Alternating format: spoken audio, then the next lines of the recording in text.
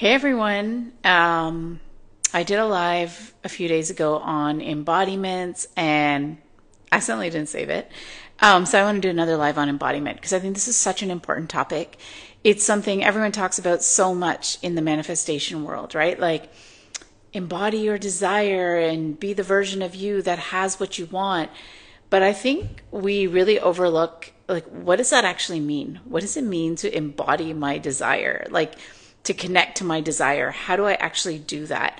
This is something that not a lot of people are talking about. And what's more is that the work that I do with my clients involves a lot of body work. We need to put the body back into embodiment because everyone is trying to intellectualize their way into embodying their desire. This is not an intellectual process. Embodiment has the word embody in it. It's a body process. Your body needs to feel it. You need to feel it in your body. And so when we talk about embodiment, what actually is embodiment? Embodiment is when you intentionally choose the frequency of your desire and you stay in that frequency.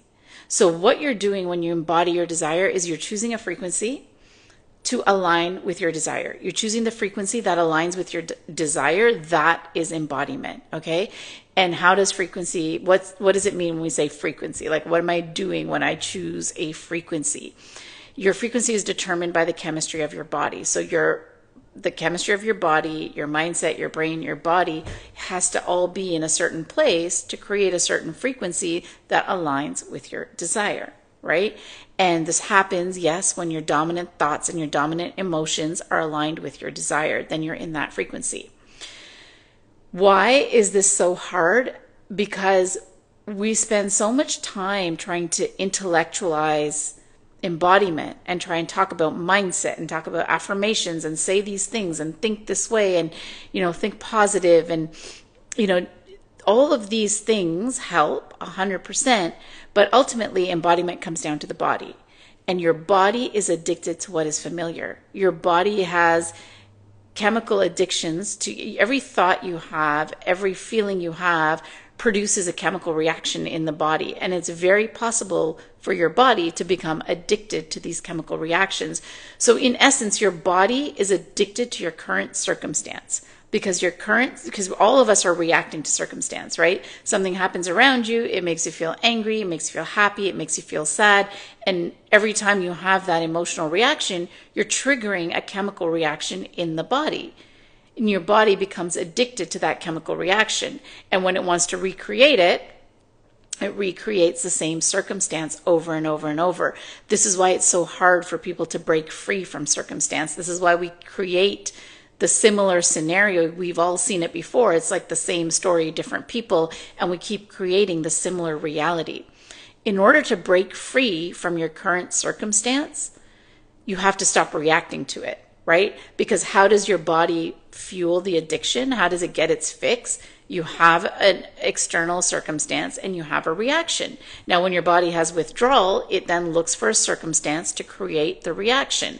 Now, when you break that chain and you stop reacting to your reality, when you stop having just a knee-jerk reaction to whatever's going on around you, what you're doing is you're signaling to your body that even though I'm having this circumstance, you're not going to get that chemical reaction.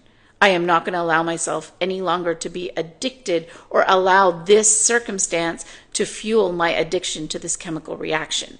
So embodiment actually, because it's in the body, it's very hard to break. It's very hard to break free from embodying our current circumstance because your body is legitimately addicted to your current circumstance, okay?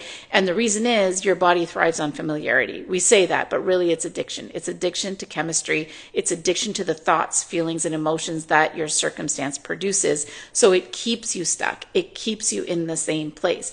It's not until you have the capability to master your emotions and say that, no, I'm going to choose intentionally how I'm going to feel in my body. My circumstance does not dictate what goes on in my body.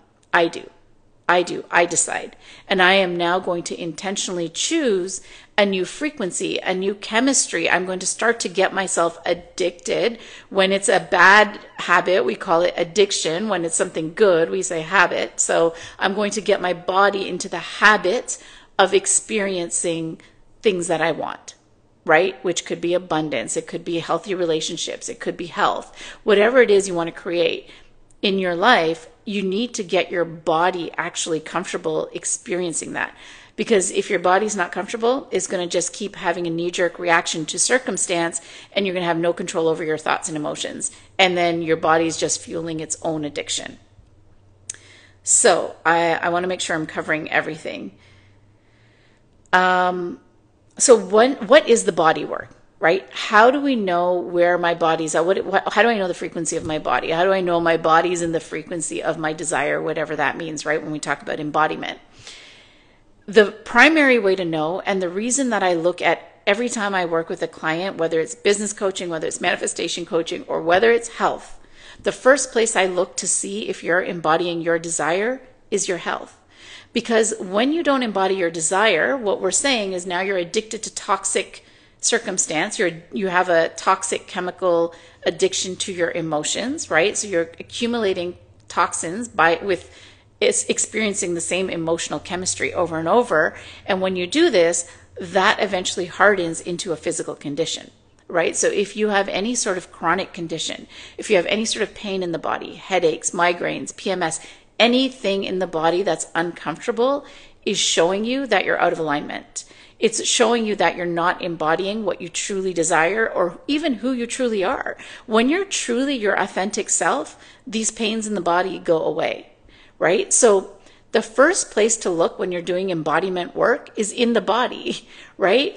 Not to intellectualize it, because there's so many coaches out there that are going to mindset you into embodiment, but you want to look at the body first. Wherever you're holding toxic energy in the body, it manifests as pain, it manifests as chronic condition.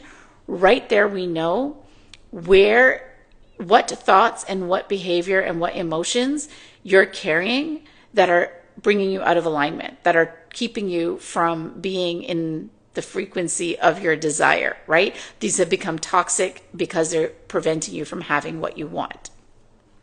So what we look at then is, okay, let's say you have a chronic condition. Let's say your chronic condition is thyroid, right? So you're experiencing thyroid issues in the body. What is the underlying root cause of thyroid? The underlying root cause of thyroid is all about throat chakra, which is all about your truth, right? So it's understanding your truth and expressing your truth, not about communicating all the time, but more about being available for your own truth. Seeing yourself, seeing your truth, being able to feel it, and then express it, right? So if that's where you're holding your chronic condition, then we know, okay, the emotional root cause of this is holding back self-expression. It's not recognizing your own truth, not listening to your own truth. So let's start to do that. Let's start to listen to your own truth. Because what happens is when you change that behavior, you're going to suddenly, you're releasing whatever resistance you have to manifesting what you want, and you're clearing the toxic energy from your body. So your body will heal, your thyroid will heal, but also you'll start to create the reality that you want. You'll start to create circumstances that you want because you're no longer addicted to the chemistry that is creating toxic energy, which is creating your issues in your thyroid. I know I'm going deep, guys, so if you're with me, I'm happy. If this is landing, let me know, because I know it's a lot of heavy, intricate work that I've spent years studying. But basically what I'm saying is embodiment work happens in the body. Hey, from the UK, MJ, thank you for joining, and I hope this is resonating and landing, because I know it's a lot of heavy stuff. Okay, thank you, Rochelle. So basically where you're holding toxic energy is showing you the emotional pattern that's stopping you from manifesting what you want. More so, it's showing you the negative emotional addiction that you have. Your body is addicted to the chemistry of that emotion, of suppressing your truth, for example. That every time you suppress your truth, you create a chemical reaction in the body, and your body is actually now addicted to that feeling. That's why you're continuing to create the circumstance. That's why you're reacting to that circumstance, right? You're going to put yourself in situations where you feel like you can't speak up, or you have to behave in a certain way, or you have to get things just right. Perfectionism is a big sign of not listening to your own truth. So you're going to keep creating these situations and circumstances to fuel that chemical addiction in the body. And the more overthinking. Okay, I'm going to get to overthinking. That's a good one. So the more that you continue to feed that addiction, so to say, the more you're holding back what you want to manifest, right? So when we talk about embody what you want to desire, your body's already showing you where and how you're not embodying it. So once you start to tackle the emotional root cause, that's when you're going to start to shift the things that are blocking your manifestations. So overthinking is a good one. MJ, tell me in the comments, what symptoms are you experiencing? Migraines, headaches, dizziness, any nervous system issues? But we all get addicted to overthinking, right? And so what we do is we create scenarios. And it's funny because we think we're creating a scenario, but you're actually not even creating the scenario. What's happening is the scenarios are always there, and you're now choosing to look at it, right? So we think oftentimes that our thoughts are creating our feelings, but it can be the opposite as well. When your body has withdrawal, right? We talked about emotional chemical addiction. Now your body is having withdrawal, and it's I'm having withdrawal to the chemistry of overthinking, and it's just going to take anything that's happening around you. You can take any small incident and you'll start to overthink it, to start to create that chemistry in the body. So it's not even like you attracted a brand new scenario. You just kind of looked at what was there, what was always there, and now you're using it to fuel the addiction. Heart palpitations, head shaking for sure, right? So that's basically, heart palpitations is probably also showing you a little bit more around listening to your truth. Overthinking, overworking, I might put with it, and a freeze response. That's interesting. Overthinking, heart palpitations, head shaking, freeze response. Is there a fear, MJ, of getting it wrong, maybe, of having the wrong reaction? Because heart and head and anything above is perfectionism usually.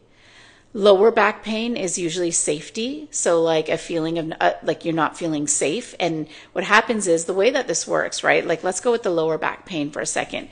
If you're having lower back pain, and so you're addicted to this feeling of not feeling safe, what happens is when you don't feel safe, you're on alert. You're always in brace position. You're always looking out. And you're always on the lookout. And this gives you a false sense of comfort and security that if I'm always in brace position, then I'm going to be safe, right? So now you've created this lower back pain, and your body creates this addiction to being on the lookout all the time because it thinks it's protecting you. It thinks it's keeping you safe from something else. So lower back pain is definitely a safety thing. I would totally look into where am I not trusting others? Why do I not feel safe with others or even myself? How do you stop the overthinking? Okay, this is what we're going to get into next. Okay, so I'm just going to check my notes because I want to make sure I cover everything with you guys. Okay, so the work that we do, you're welcome. Drop any more questions in the comments, guys. So the work that I do with people is working with the mind and the body in tandem. So understanding these connections and knowing that, okay, yes, my mindset is stopping me from having the life that I want, but my body is showing me exactly how, right? Because you're going to listen to all these people online and they're going to say, if you want a money mindset, you have to feel safe around money. You have to feel this, you have to feel that. But the reality is there's no one size fits all approach to anything, right? Even to business strategy, even to manifestation, there's no one size fits all approach. You want to actually build a connection with yourself, with your body, and start to understand that okay, what am I holding and why am I holding it? Right? So we talked a little bit about safety. Usually there's a point in your childhood or a point even from a past life where you realize that you're not safe, right? And you're holding on to this. I'm going to have to be in brace position and ensure my safety and survival all the time. There's no way I can feel safe in this world. And so you do that, and you create this pain in your body, and that pain is saying, hey, like, let your guard down. You don't need to protect yourself, because this protection is stopping you from experiencing the reality that you want. So this is the talk between, I guess, the mind, the brain, and the body. And that's the kind of work we do. So what we do now, if we're having overthinking, for example, right? What we do, we work on this in two ways. We start to move the energy in the body. And this is like the physical approach to it all. So this is where like the herbs can come in, exercise, yoga, any kind of physical movement. Diet is another one. How did I miss that one? Diet. So we start to incorporate all of these things into your treatment, right? So how do we start to move the physical? Because now that this thing that started off as chemicals and emotions and thoughts has hardened into something physical. So we need to combat this in the physical at the same time as we start to change your mindset and shift your behavior. So if you have patterns of overthinking, you can try all you want and like calm your mind and meditate and stop the overthinking. But if you're still holding on to some kind of trauma somewhere in your body, it's going to be very difficult. It's going to feel almost impossible to stop the overthinking. It's almost like you're not even in control because your body has taken over. It's so addicted to your overthinking that it's almost going to force you into overthinking no matter how hard your brain is trying to stop it. Because I bet you've tried to stop it. I bet you've tried meditation, go for a walk, divert your attention, journal, script, everything everybody tells you. You're trying it. But until you don't realize that, where else in my body, where am I holding the trauma that's triggering the overthinking? And how can I start to move that energy? How can I start to heal that energy? And then in tandem, do all of the other things. Do the meditation, do the journaling, try and use your brain to stop your overthinking. If you're not doing both at once, it's going to feel like a really uphill battle, right? Because embodiment, again, I'll say this again and again, the word embodiment uses the word body. You cannot embody anything unless you bring your body on board. It has to be on board. So overthinking isn't done by stopping the mind and stopping the brain. Stopping overthinking happens when we discover where in the body we're triggering the pattern of overthinking from. Okay? So it would, if anybody wants to do this work, if you want to do it with me, great. If you want to even start to do some self-analysis, start to connect everything that's happening in your body. It's all connected. You're a whole system. Your mind, your body, your soul, your emotions, your thoughts, it all operates as one. We cannot separate any one part. It's not like, well, the shoulder pain is not related to the hip pain. Everything is connected. So I would start to write down like, okay, what is everything I'm experiencing in my body? One of the things I do with my clients, you can do if you know enough about chakras, is everything that I know about my body, which chakra, where is that sitting? Which chakra is imbalanced that's triggering that? And that's where you're going to find that's what you're holding on to. That's where your emotional root cause is. So I want to make sure I've covered everything. If you guys have questions, again, just leave them in the comments. For me, I think the biggest thing here is also seeing how this plays out in your life, right? So when I'm working with my clients, most of my clients are entrepreneurs. So when I'm working with an entrepreneur, wherever their body is holding pain, if they come to me with any sort of chronic condition, I can tell you exactly what's holding them back in their business. Because it's the same emotional root cause. Even as an entrepreneur, you can't leave behind your health. You can't leave behind your overthinking. You can't just switch it off and go into your business. Everything comes with you. You're a whole being, right? So your health is very closely related to your business because, of course, business is like manifesting anything else. Your health shows me your money mindset. Your health can show me how you are in relationships, how you are in love, how things are playing out for you with family, friends, with your kids. It all manifests in the body. So when we talk about manifestation, when we even talk about business success, do the mindset work. Shift your mind, but don't ignore your body, because when you ignore your body, it's going to feel like a serious challenge. It's almost going to feel impossible.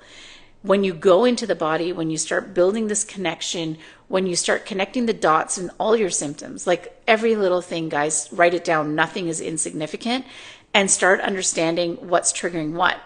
The other thing I do with my clients, especially entrepreneurs, is like what's going on in your body in a day-to-day basis, right? What's happening with your cycle? Where is your energy levels at? What's happening with your digestive system?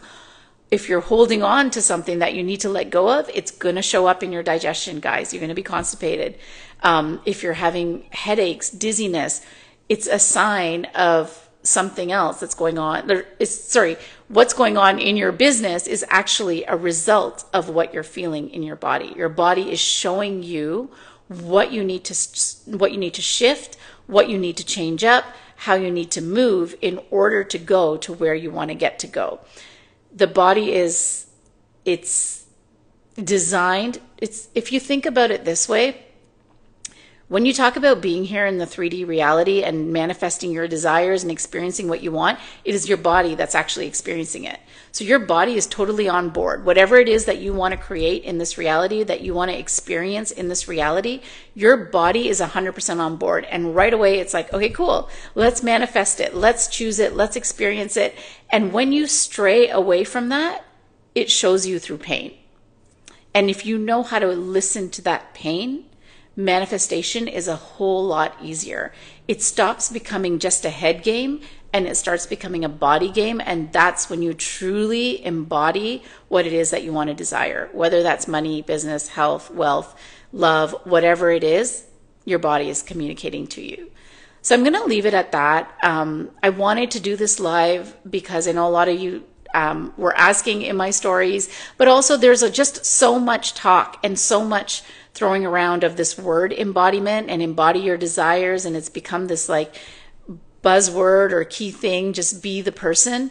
But it's understanding that being the person isn't just an intellectual thing. It's not. It's a physical thing. It happens in the body as much as it happens in the brain.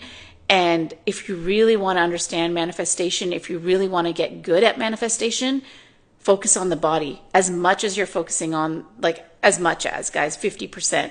Focus on the body, listen to the body, tune into the body, see what's going on there. With all my entrepreneur clients, with all my business clients, I know everything about their health. I'm constantly asking questions about their health. How are they feeling? Because it shows me what's going on in their brain. It's all connected. So I'm going to leave it there. I hope that resonated. I hope that's helped you guys understand manifestation a little bit better. If you're struggling with manifestation, if you're wondering why it's not working for you, why affirmations are not working for you, why you haven't gotten what you're setting out to manifest, this might be another piece of the puzzle. This might be like that missing link that you need to really understand what's going on for you. Thank you, everybody, for joining. It was lovely. I'm going to try and do a lot more lives as I'm getting more used to it. I think it's like my second or third time doing it, but it's so much fun. I'll try and do more.